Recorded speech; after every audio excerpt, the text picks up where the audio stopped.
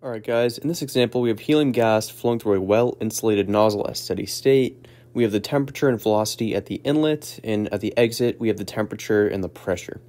So we're told the area as well of the exit, and we have the ideal gas model here. We have the K value, and we have to find the mass flow rate of the nozzle. So here's our schematic, and because I have the velocity on the left side and I have the area on the right side, I'm thinking I can use the energy balance equation to find the velocity on the right side, and then we can use the equation mass flow rate, m dot, equals the area times the velocity divided by the specific volume. So I'm thinking we can probably do that at the exit because we have the area, and that's where we'll find our mass flow rate. So just remember that the nozzle only has one inlet and one exit, so that means that m dot 1 equals m dot 2, which is just going to be m dot. And then we're going to be finding the stuff at the exit because we have the area at the exit. So let's go ahead and fill in some subscripts here. So we'll have A2, V2, and I guess V2 as well.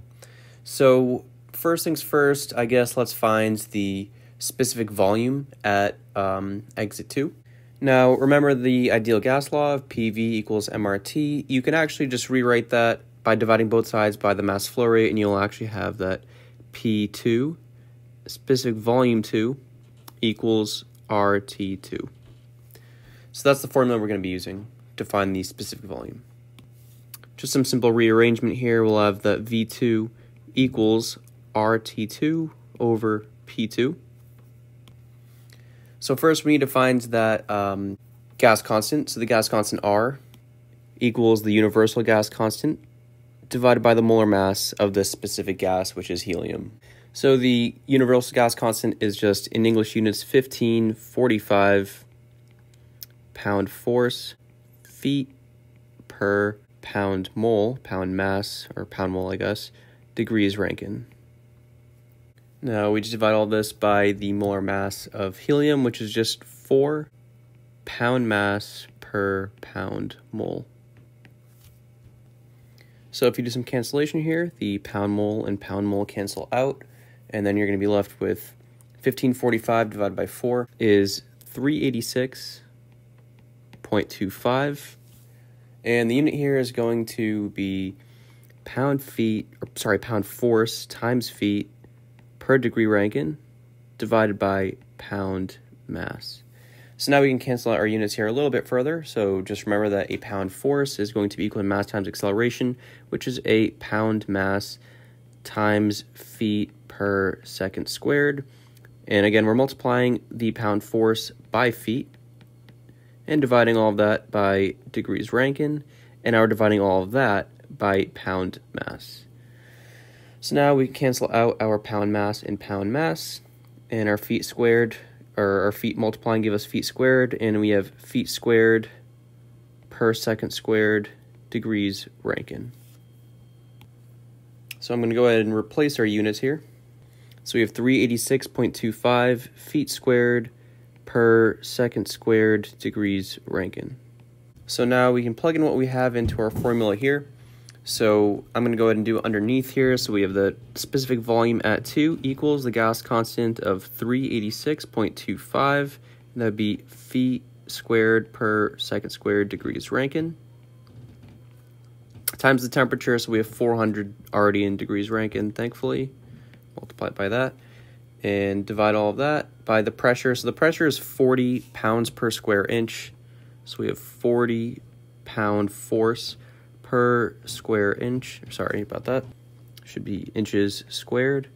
But notice up top you have feet squared, so you want to turn that inches squared into feet squared. So to do that, all you have to do is multiply by 144. So if you have inches up top, so inches squared, and you want to put it into feet squared, you have 144 square inches per square foot. Now I'm just going to eliminate the units that I can. So the degrees Rankine up top actually cancels out, and then the inches squared on the bottom also cancel out. So numerically, what this solves out to is your specific volume would be 26.822, but we still need a unit here. So let's write out what we have here. So we have feet squared per second squared up top, and all of that is divided by pound force, which actually I'm going to rewrite the pound force. Remember, it's mass times acceleration, so you have pound mass times feet per second squared. And we'll multiply that by 1 over feet squared, since it's technically being divided by that. So let's see what we can cancel out here. So the second squared, those cancel out.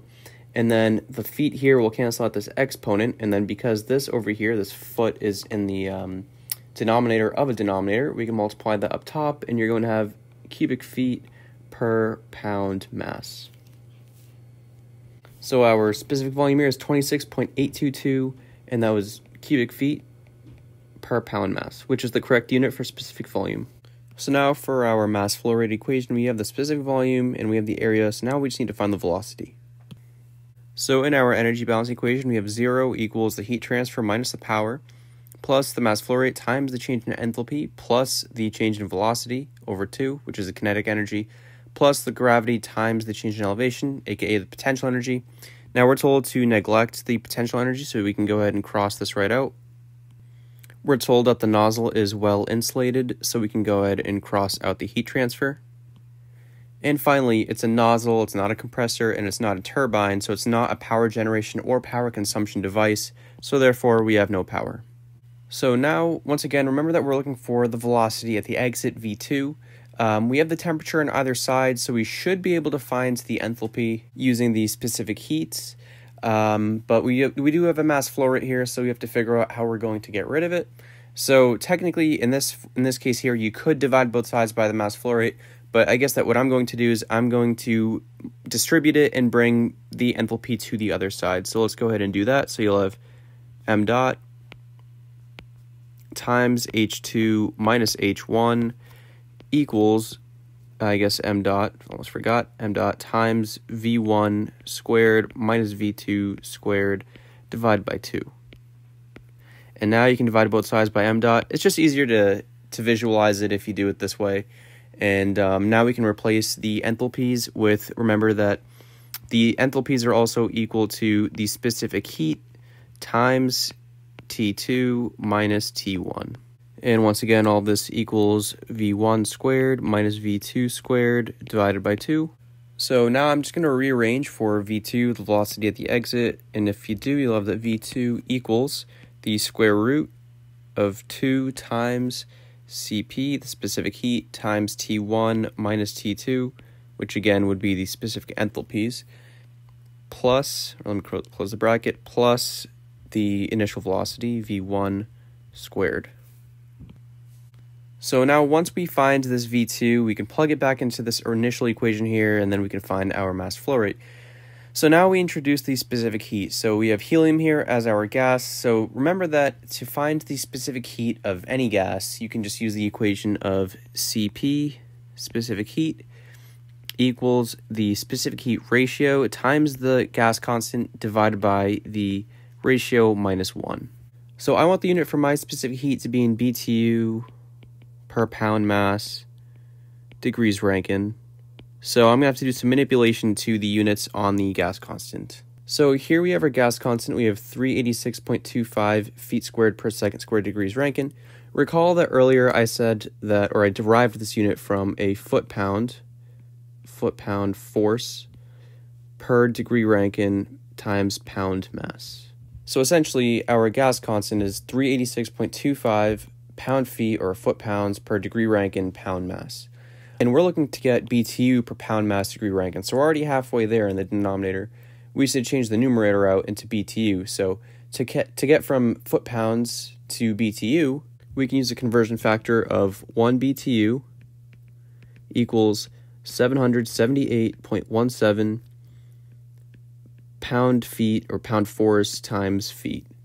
So now if we take our gas constant of 386.25 and it's pound force times feet divided by pound mass degree Rankine, if we convert that into BTU by dividing by 778.17, we have 0.496 BTU per pound mass degree Rankine. So you might not need to know all these derivations, but I just like to include where they came from. So now let's get back to our specific heat here. So now we can plug in what we have. So we'll have that Cp, the specific heat, equals the heat ratio of 1.67 divided by 1.67 minus 1, and the gas constant was 0.496. Multiply them together, and now our answer is going to be in BTU per pound mass degree Rankine, which is what we're looking for. And I calculated out that the specific heat equals 1.236, and again, that's in BTU per pound mass degree Rankine. So now let's plug in what we have. So we have our velocity 2, V2, equals the square root of 2 times the specific heat, which we had as 1.236, times T1 minus T2, so we have a T1 of 550 Rankine minus T2, which was 400 Rankine, plus our initial velocity, so plus V1, and V1 was 150 feet per second, and we would square that. So before you plug all this stuff in your calculator here and think you have your velocity, just make sure you always check your unit analysis here. So for example, let's look at our specific heat here. So we have 1.236, and that's BTU per pound mass degree Rankine. So that's our first unit. And we're multiplying that by degrees Rankine, a difference of temperature, T2 or T1 minus T2. And we're going to add to that our feet per second, and it would actually be square on both sides since we're squaring the velocity.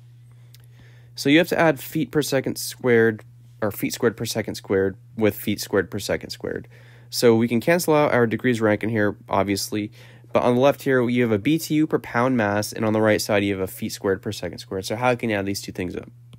Essentially, we have to break down the left side until we can get it into feet squared per second squared, and it is possible. So what you have to do is first let's break down the BTU. So remember that 1 BTU equals 778.17 pound force times feet, I should say, and we're dividing that by pound mass. And you're trying to add feet squared per second squared. So clearly you have to break something else down on the left side. So I see a pound force, let's cancel that out into being pound mass, or mass times acceleration. So recall that a pound force equals 32.2 pound mass times feet per second squared. That's just mass times acceleration. So we'll have 778.17 times 32.2, and now we have pound mass times feet per second squared, and we're multiplying that by feet because again it's work, and we're dividing all of that by pound mass. Sorry for the compressed text here. So now we cancel out pound mass, and you have a feet times foot, foot times foot, and you have a feet squared per second squared now on the left side, except now you have this conversion factor that you have to add into the equation. So I just went ahead and rewrote that entire expression, except now adding the conversion factor. So you multiply the specific heat by 778.17 and 32.2, and the rest remains the same. Except now what you're doing is you're actually going to be adding square feet per square second plus square feet per square second.